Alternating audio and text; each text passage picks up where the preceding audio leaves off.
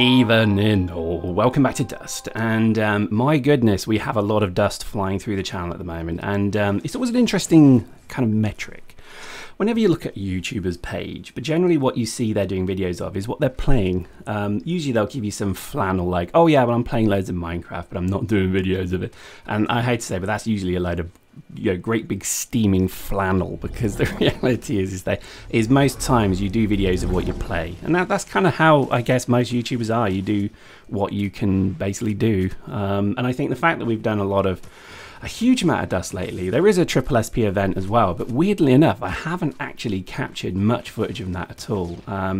I went through this process of just literally having so much footage of this game, and I thought to myself, should I delete this? And I looked at my folders, and I had 3 terabyte of footage. Now, to give you an idea, that's probably, don't know, 4,000 matches maybe, probably a bit less, but it was an awful lot. Some of it was also multiple matches in one folder, and so on. So, you can kind of get an idea that that's an awful lot of footage. And it was funny because I was actually looking at footage from the very first video I did, and I was looking at then sort of stuff later on, and it's amazing how much this game has changed. Graphically, I guess it's obviously changed, but just the spirit of the game, the kind of feeling, the essence, the width of the game is still very much what it originally was when it came out, and that's awesome. I really like that, and I think there was it was an interesting thing to see Manus Peak, the original Manus Peak, which was bloody huge. With us fighting around with all, with assault rifles, all with those lovely sights on them that the TAC-AR has. Well, actually, no, better than those. They had the really good electronic sights. Anyway, long story. It's funny seeing how far this game has come, and I think that has to be, one of its celebrated factors is that this game has been going for 2 years now. And there is an awful lot of great stuff that's come from it. I know it never really became a cult success. It never, well, actually, let me take that back. And I think it never became a mainstream success, but I think it has become a cult success because there is still a fanatical amount of people who love this game and play it, and that's really cool.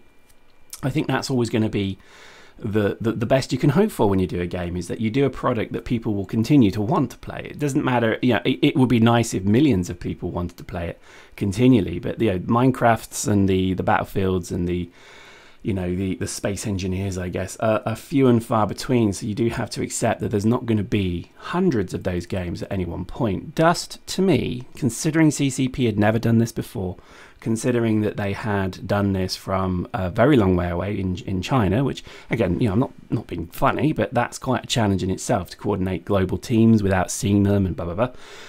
I think the reality is they produced a phenomenally good product. I really wish more people would have played Dust, because I think and I do the videos because I think when in the closed beta, when I started to see what the game was becoming, it was pretty evident that this was going to be a really fun, I want to say Twitch shooter, but I kind of knew it wasn't. I think it's a bit more than that. I think it was always going to become kind of like an interesting addition or an extension to the FPS genre. FPSs are so staid and similar in their format. They're actually quite boring. FPS generally are not the most interesting games in the world, because they always have a very fixed format, which is pretty much running around with a gun, doing an objective, capturing a point, if that's the sort of gameplay, deathmatch and that kind of thing. It's all a little bit boring. And that, to be honest, was what I feared Dust would become. Now, weirdly enough, it did, but it gave it, I think it just became so much more than it, because it had so much kind of more character behind it. The economy was a big selling point to me. That factor of being, you could be the best player in the game, but if you lost more money on the battlefield, then in theory you're the worst, because a mercenary is there for their pocket. They're there for their pocketbook, their wallet, whatever you call it. So yes, you could win a victory, but if you lost 10 tanks doing it, you kind of lost. And I really like that sort of weird irony and I guess, situation where you could get so many different feelings, and it was a real ambivalent game, because it was very kind of good and bad at the same time. There were positives and negatives all through, but it was also a very kind of subjective game as well.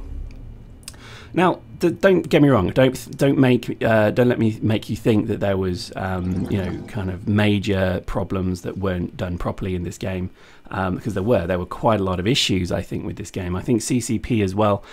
Let me talk about CCP very quickly. I know I've done this before, but let me just in a nutshell give you what my opinion is of them. CCP is a great creative, kind of almost engine of production. But their biggest problem is that they are afraid of their user base. I think this is because there's not enough of them. If they had millions of customers, you can afford to kind of be a bit more, I guess, difficult and a bit more like steel rod with them. Whereas when you have literally the customers they've got, which is probably around 200,000-300,000 in entirety, so EVE and everything.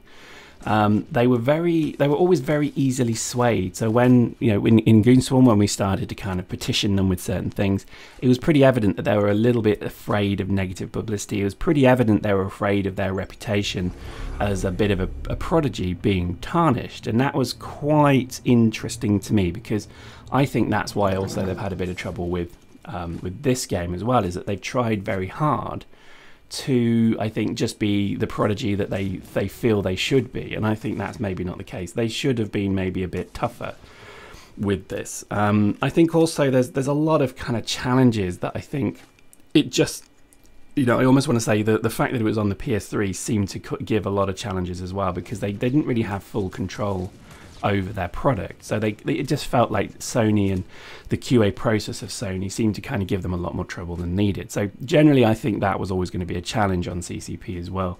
Perhaps they had the wrong mission statement to begin with, because I think they wanted to make a lobby shooter, yet they ironically should have made a sandbox game like DayZ in space. And if they'd have made DayZ in space, I think this could be a very different discussion right now.